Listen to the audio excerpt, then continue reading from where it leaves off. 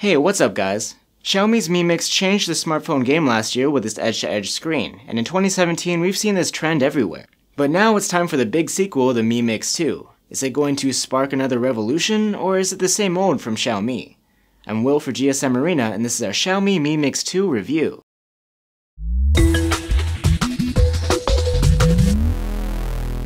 The Xiaomi Mi Mix 2 brings back the bezel-less screen and premium ceramic build of last year's Mi Mix in a smaller package. Built around a 6-inch display, the footprint of the Mi Mix 2 is a lot more comfortable to hold in the hand. The edges are now more rounded instead of squared off, and the sides are made of aluminum. Not sure how durable the ceramic build is, but it's definitely not water resistant, so be careful. There is a chin on the bottom of the Mi Mix 2 that houses the selfie cam. It's sort of unconventional, but more on that later. There are no navigation buttons on the chin though. Instead, they're on screen. The fingerprint reader is rear-mounted with pretty convenient placement, plus it's lightning fast. There is a camera bump on the back, but it's ringed in 18-karat gold, so it's okay, right? Storage isn't expandable on the Mi Mix 2, but you can choose from either 64, 128, or 256 GB of internal storage. There is a real ear speaker on this phone instead of last year's under-the-screen vibration system. And the bottom-facing single speaker is pretty loud, but for the best quality, you should probably stick to headphones for music. There's no audio jack this year. You'll have to use a dongle to connect headphones to the USB Type-C port. The Mi Mix 2's display is an IPS LCD. It's got that tall 18:9 aspect ratio that's all the rage these days. The trend actually started with last year's Mi Mix. The Full HD resolution is decent. It's not QHD, but sharpness is pretty good, and the lower resolution helps with performance. The screen isn't the brightest, but sunlight legibility is still pretty good. At the heart of the Mi Mix 2 is a Snapdragon 835 chipset. You get 6 GB of RAM in the standard model, or 8 in the special edition. In benchmarks, it's on par with other flagships that have an 835, giving great competitive performance. The Mi Mix 2 opens apps smoothly too, and we didn't have any issues in real-world use. For the OS, you get Android 7.1 Nougat with Xiaomi's MIUI 8 on top.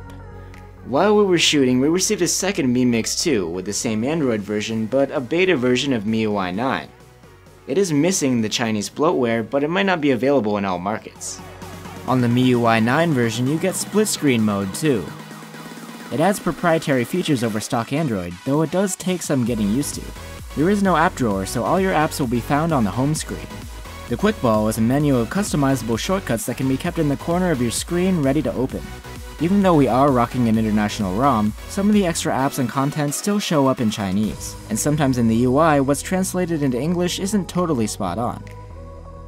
Battery life is good, but nothing special. Even with a 3400 mAh battery, the Mi Mix 2 had an endurance rating of 65 hours in our proprietary tests.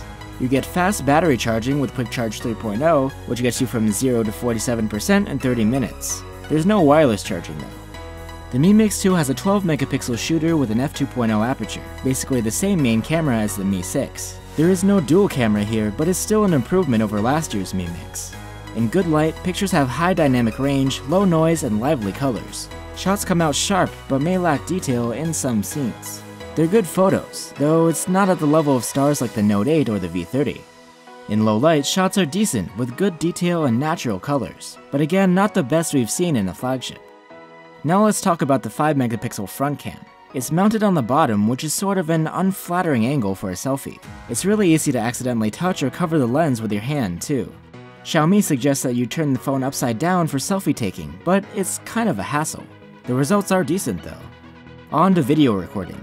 4K video quality is average. The frame rate is solid, but there isn't a ton of resolved detail, and the dynamic range isn't outstanding. As far as 1080p quality goes, it's a lot more competitive. Here you get a nice level of detail and good sharpness overall. Last year's Mi Mix was groundbreaking, but it was something more like a tech showcase than a product that a lot of people went out to buy. In contrast, the Mi Mix 2 has a more appealing form factor and a lower price tag. But while it is cheaper than other bezel-less flagships, it doesn't really have any special features to stand out from them. And its camera is solid but not class-leading. Still, if you're into the ceramic build and you don't mind MIUI, you might want to consider the Mi Mix 2, especially if you live in an area with Xiaomi service and support.